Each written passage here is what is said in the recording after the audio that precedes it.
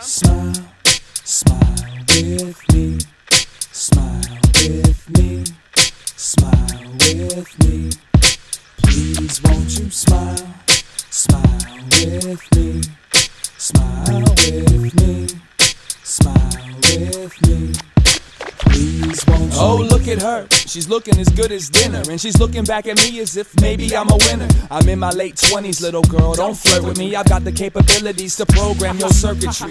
You don't have to believe me, do yourself a little justice. Don't let slug undercook your mouth. Wait, I just say that? I did, must be losing it, cause it almost felt like it might just have some truth in it. Back to the platter at hand. She says she's 21 and quit school to go work for the man. A switch up in the plan, now she's happy as a chorus. Cause now she makes rent, and now she drives a Taurus.